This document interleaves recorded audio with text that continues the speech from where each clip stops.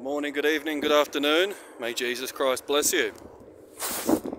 However, kind of nearing the end of my walk, but if I don't talk about this now, it ain't going to pop up again. It just...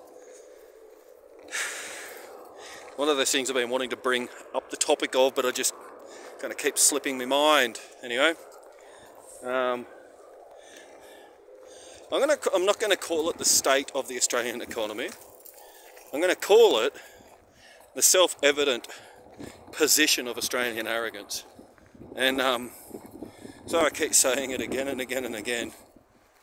Aussies don't need help until they go through a couple of years of some severe hardship. Talking real, like, back-breaking hardship, eh? Like yoke around the shoulder, maybe a war even. Not that that's what I wish, but it's where it's at. So privileged, so entitled, so arrogant, so schoolyard bullying bullshit, so just mediocre. Anyway, back to it. So this was actually back Easter. I find myself in the most precarious positions where I can wipe out a city's telecommunications. It's interesting, isn't it? And I didn't want to have to pay for my cable locations, because the long and short of it is, their cable was where I wanted to drill. And I was like, well, if you don't come and tell me where your cables are, I'm just going to drill them. Anyway, so I ended up with a handful of different maps and sitting on a minefield. And so in regards to it, I was after some specific locations because I got bollards in the paddocks that are stating there's something near at some point, for some reason specific. Anyway, so first and foremost, I was like, where's the telecommunication lines for the main building? Anyway, so I got the telecommunications company out to come and locate their cable. And the first thing that I thought that was interesting was how lazy the install was. Like,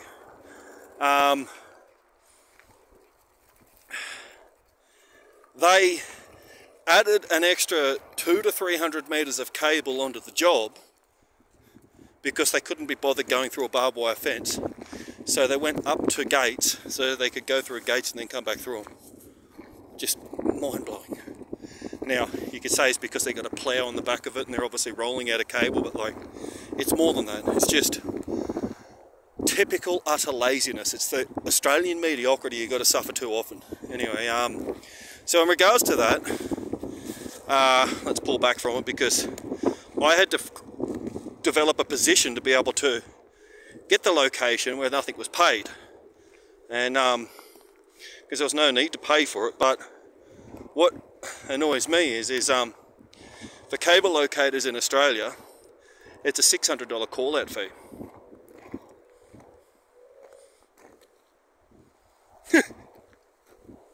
Anyway, I used to do Navitrack location back in my early 20s. Anyway, so you wouldn't credit it, I went on eBay that night and there was a bloody top-notch brand one on super special. And you also wouldn't credit it when you know how to play eBay properly. I got it for like bugger all. Anyway, so it's lovely to be able to locate cables and fibre optics and power and gas and other things that you want to locate, and do it as you choose, and there's no $600 call-out fee for me. Anyway, so there's number one. How entitles that, a $600 call-out fee, to come and locate a cable, which is just using a machine to locate it under the ground, and pissing around with a little bit of surveyor's paint to tell you the depth. Like, it's not hard work. So the arrogance is it's an industry that believes, so we're talking a dial before you dig, cable locating. They believe it's hard. It's not hard. And obviously you're trying to preserve infrastructure, but like, it's just one big joke. You shouldn't be paying to locate your nation's cables. they should be paying you to not hit them. You know what I mean? You got to understand that's how it works. Anyway, so we figured that little game out.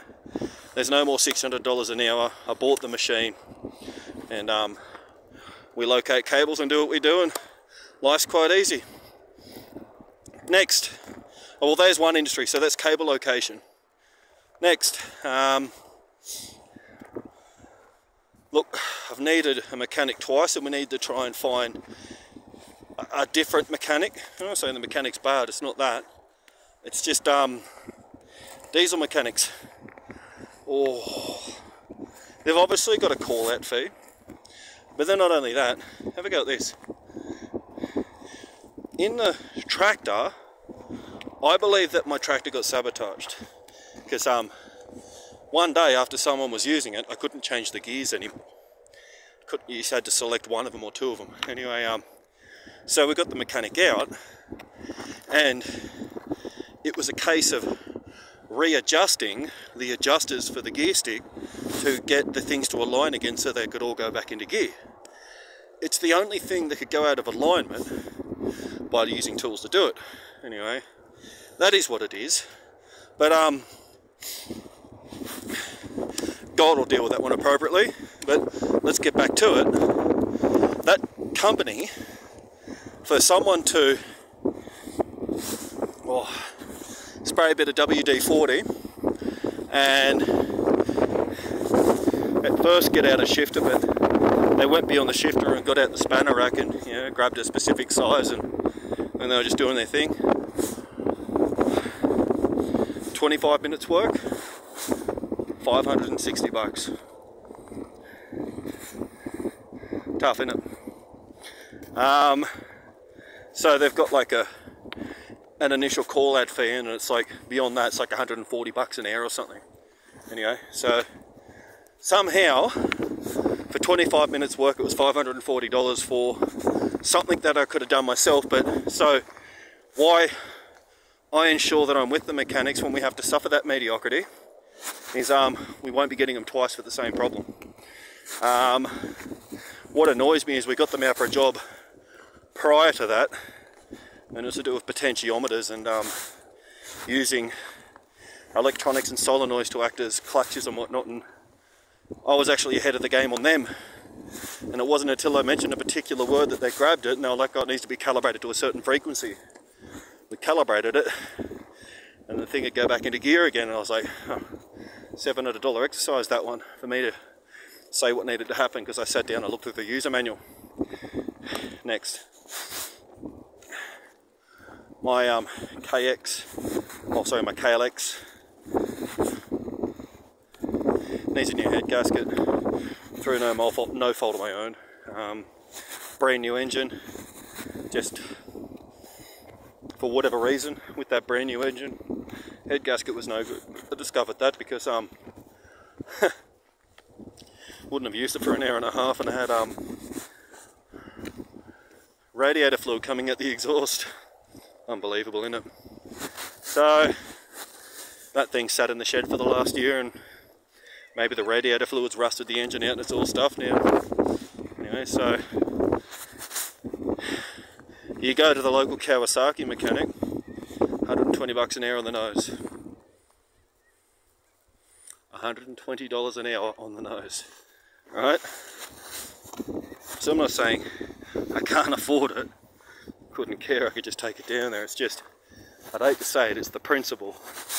I'm not paying someone who so arrogantly tells you you've got to pay them $120 an hour to work on your machine.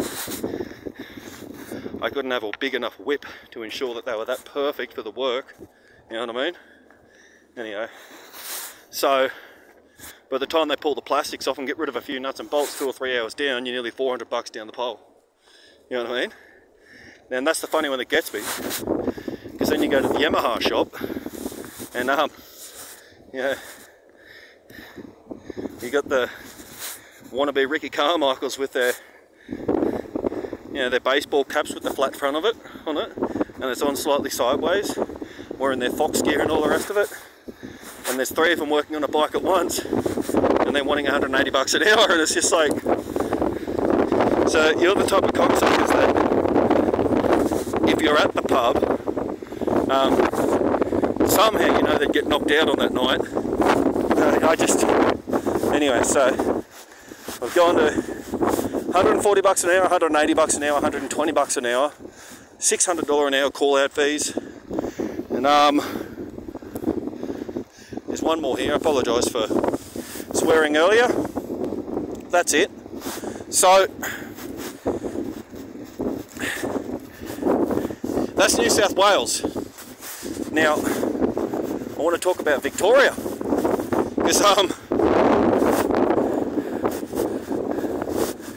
let's just not even start on Victorians, fortunately or not trying to be, you know, like discriminative, but like there's just something wrong with the place. It doesn't help the fact that you've got, you know, the Decepticon himself running the state, and they've voted him in because half the place is full of fluoride, because like they are completely indoctrinated by the system. They believe everything the government says. Anyway, they drink fluoride by the cupful if they could. Let's not get into that. Anyway, one of my centre pivots, I couldn't believe it, even in the pivot industry, the irrigation industry, that's what I couldn't believe. Turns out what I'm about to say next is a common practice, and it blew my mind that it was. So, I needed 20 spray sets. You know, it's like you've got the elbow, you've got the dropper, pressure regulator, sprays, nozzles, etc. Anyway, the price was the price, it was fine. But what I found interesting was this, the invoice. And I had to actually ring them up and ask them about it, and you hear that, they do it deliberately, or unless you question them, they get away with it. Anyway, what they do is they put the product down the page, the product plus the tax equals the price. Yeah? And then at the end of it, it's the price plus the tax equals what you're paying. So they tax the tax. That's Victoria for you. Couldn't believe it. Like, so what I'm trying to get at is like, it's so overwhelmingly full of rip-off merchants that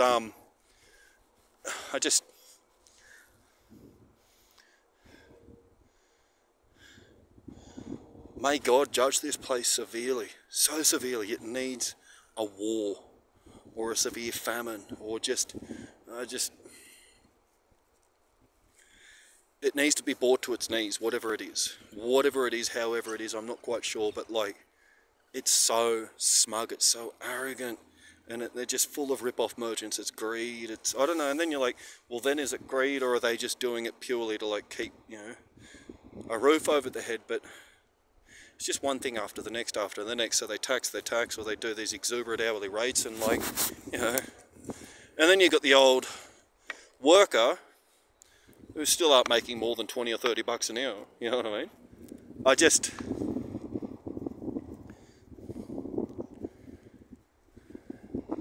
I think Australia needs a war. I'd hate to say it, and I'm not trying to be rude about it, they're just so arrogant, you know what I mean? And it's so unregulated, even they say that it's regulated, and it's just amazing how much they can get away with. Just the Australian government and Australians back the cheat, they back the criminal, they back foul play, where unless you are cheating, life's not normal, you know what I mean? And if you say anything about it and you bring integrity to the surface, well then somehow, how dare you question that? And it's just like, but why are you a cheat, and why do you think it's alright to get away with it? So, I don't know what the answer is, but in my lifetime I'd like to see God bring Australia to its knees, and just, yeah, in the proverbial sense, wring the glycogen out of their muscles and completely just leave them bare. strip them dry and just allow them to really suffer some hardship, just so they can, you know, it's not that I believe that it's a good thing, but at the same time, Aussies don't know what it's like to struggle. I mean, really struggle. See, Australia needed the GFC.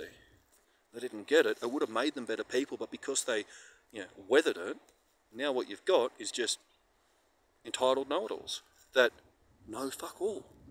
And they're rip-off merchants, and yeah, no wonder the movie The Matrix was filmed in Sydney, because, you know, you've never come across such a brainwashed people that have such belief in what its government says. It's just absolutely mind-warping.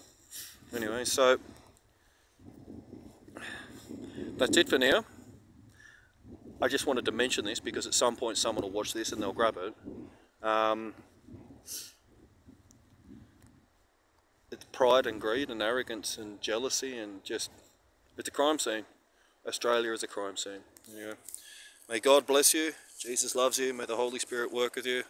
Bye for now.